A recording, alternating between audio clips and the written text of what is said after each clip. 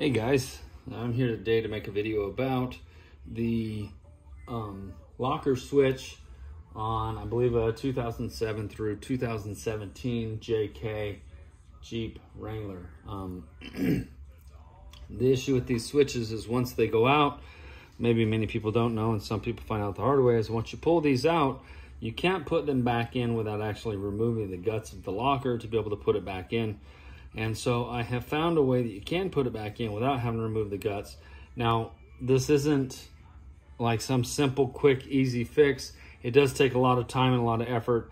It's just the only way I know of, and I have not seen any answers out there on the internet of anybody providing an answer on how to be able to put one of these switches, and this is what they look like.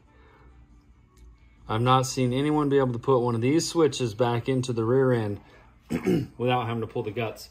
And in fact, even when you do put it back in with the guts out, there's a trick people have. And what they do is they have to extend this spring out, stick some sort of a pin or something in there and tie a string to it to hold this open. So when they do actually stick the locker back in, then pull the pin out, this can snap back against the back of the ring. Real quick, the way these work is it sits behind the ring on your locker. When your locker is enabled, it pushes forward and it pulls this with it, which then completes the circuit inside of here. Pardon me. You got two wires on here. One of them is going to have a 12 volt coming into it. The other one's going to be the out voltage, which is the out wire, which is going to go to the instrument panel on your dash if you have these lockers installed. If you have a Rubicon, if you don't, like mine, I have a Sahara, and I put these lockers on after the fact. So I don't have the instrument panel lighting or indicator lighting for the lockers. So what I was going to do is put a switch in that does have a separate indicator when the lockers are actually engaged. Found that these switches were bad, and so that's why I'm doing this, and that's why I'm making the video, is for those people who may have had the same problem and didn't know how to get these in there without going and pulling the rear end out or front end, either one. It's the same process for the front and the back end. Both of mine were bad. I've already done the front and I've done it successfully, so I know that this works. And so with that being said, I'll try to run through the process here. I'm sure I'll edit and maybe fast forward through the video just so I can capture the most important parts, the things that everybody's gonna need to see.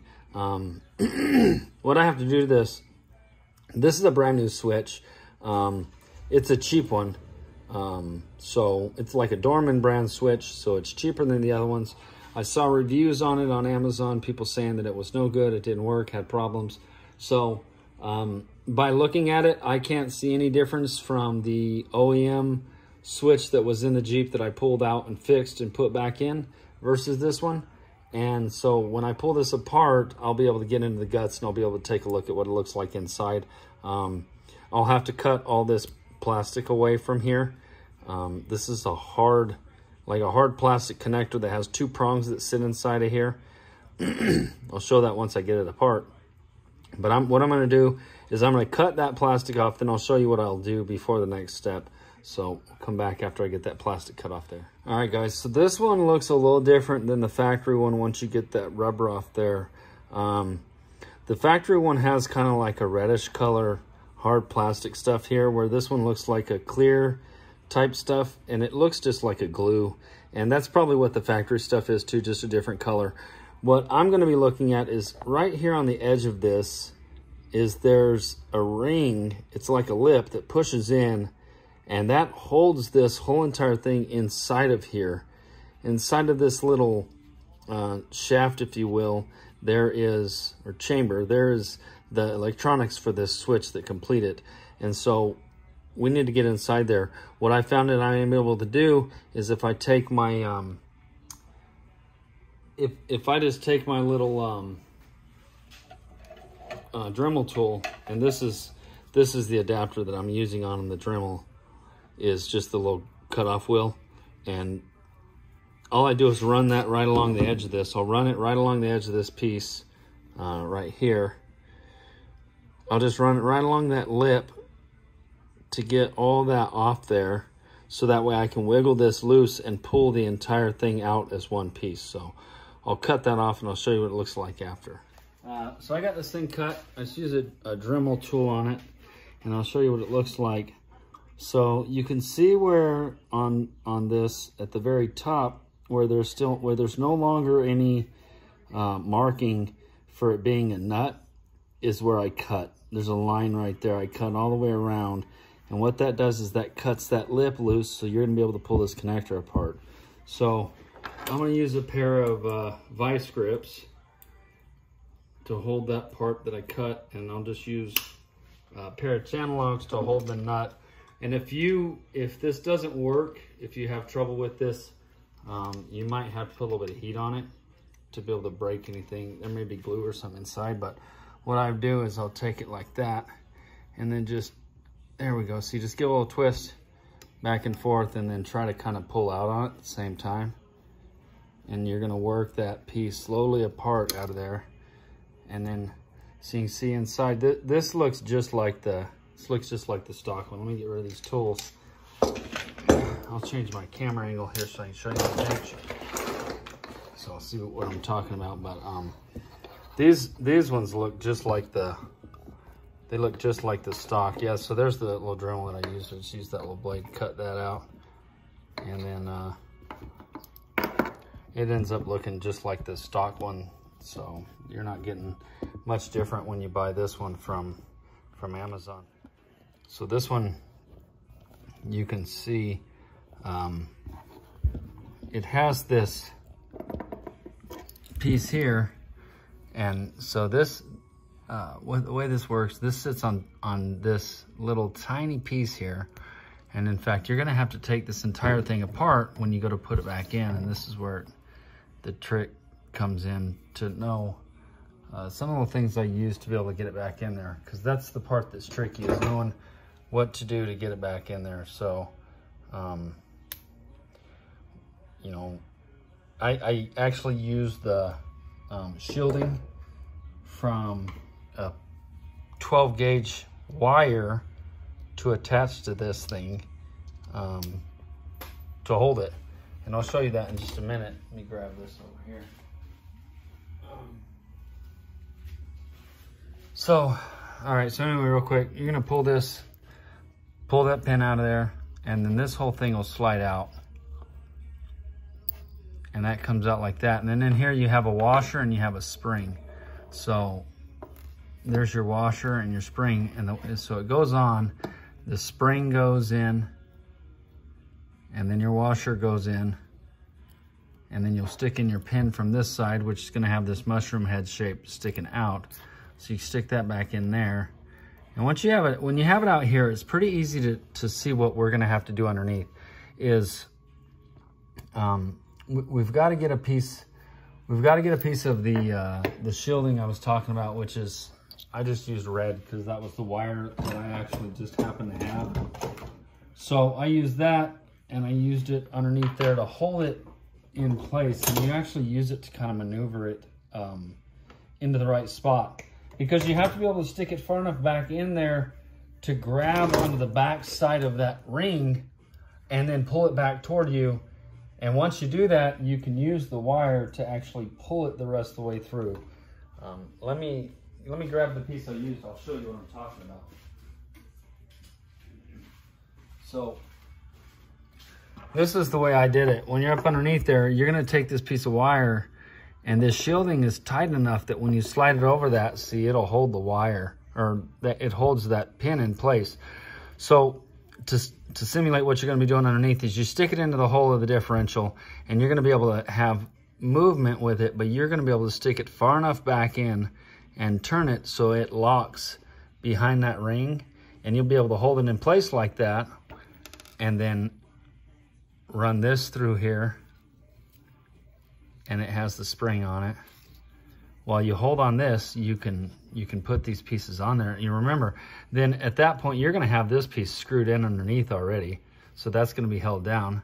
Then you throw your washer on here.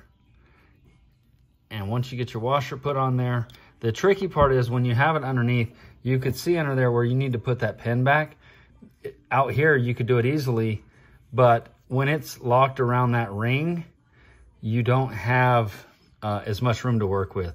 So what I've done is once I got it pulled through and I got it all set up underneath there, is I just take a pair of needle nose vice grips and I grab onto this piece here to hold it in place, because then you have to use like a screwdriver to push back on that spring so you can work that clip in there and put it back on, because you're going to have to put the clip back on inside of this little nut housing here. So we'll get to that part next, and I will show you guys what that looks like up underneath the Jeep here. So see you guys in just a minute.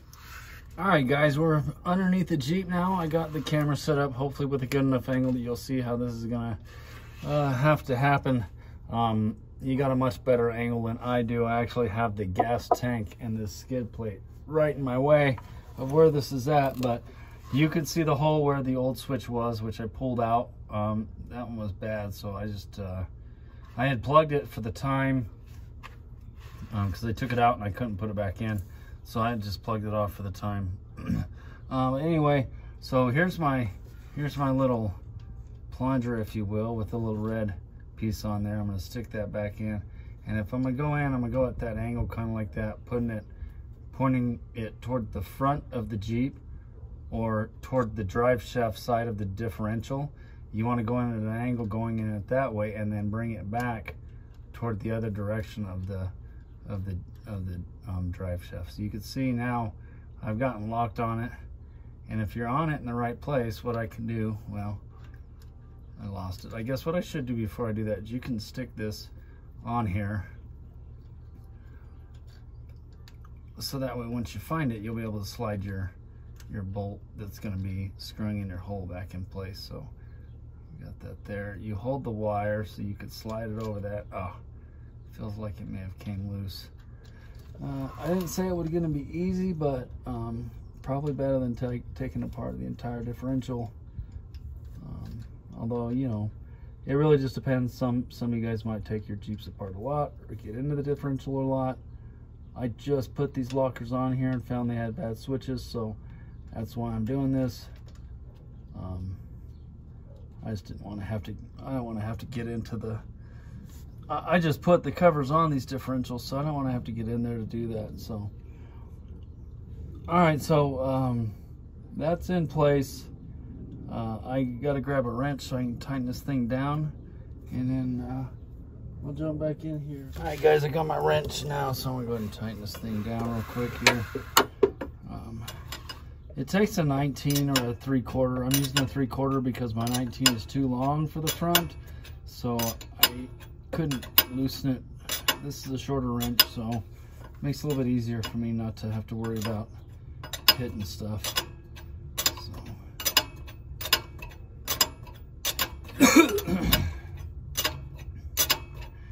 Put a little Teflon tape on this nut before you put it in there. There's no pressure on the rear end fluid, but it's just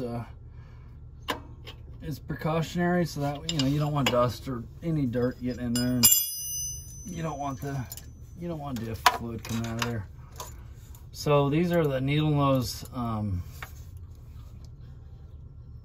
vice grips I was talking about. So once I have that in there, once you have it in the right, if you have it in the right place, you'll see that you can push it in so far and pull it back so far. You can see I can't pull it past that lip of there, so that tells me I'm locked on that ring just like it's supposed to be. It can't fall in anywhere now, so long as you have this screwed in, you don't have to worry about losing this thing now. Like, it can't go in there, so you can't lose it, because it is a booger to try and get that thing set, because obviously it can push that far back, and you got to get that ring to lock on it farther out here. And with the vice grips on it, there's a spring inside of it. You can actually pull it this way just a little bit, enough that gives you the play you need in order to put that pin on there, or that little C-clamp on there. So I'm just gonna get this locked on in here in place, and then I'll go ahead and stop the video. I'll show you guys what it looks like after I get it back together, and maybe explain some of the tools and some of the tricks I use to put it back together, because this part is probably about the hardest part, is getting this little tiny pin back in there. All right, guys, I just want to show you what that looks like once you get all that put back together.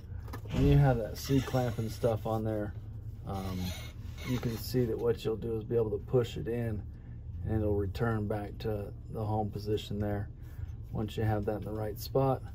And the other thing too I forgot to mention was you should put your spring and washer on before you pull that wire off there, so that way you'll be able to get those to guide right on there pretty easy. Then you could put your vice grips on there, then you can get your C-clamp, work it on. I use two little flathead screwdrivers to work it around until I was finally able to pop it on there, and now we have that. So the last step is going to be to put that switch on that we took off, and then just use some plastic epoxy to glue it down, and it'll be all done. So that'll be it. Alright guys, I'm just change the camera angle here so that way you can get a look at what the finished thing looks like. So I put the plug back on, return the plug back into its position there, and then I put some good plastic weld on there, so it'll hold that plastic in here in between that screw and the plastic. You can see some of my epoxy drip there, but that's all right. So then it goes out to its plug, and so the way I tested the front one was I put the plug on it and I ran a positive to one side, and then I ran my 12-volt DC tester to the other side, and when I turned my locker on I got 12 volts coming out of the other side of the switch, so I knew it was working. So like I said, it's not a super easy task.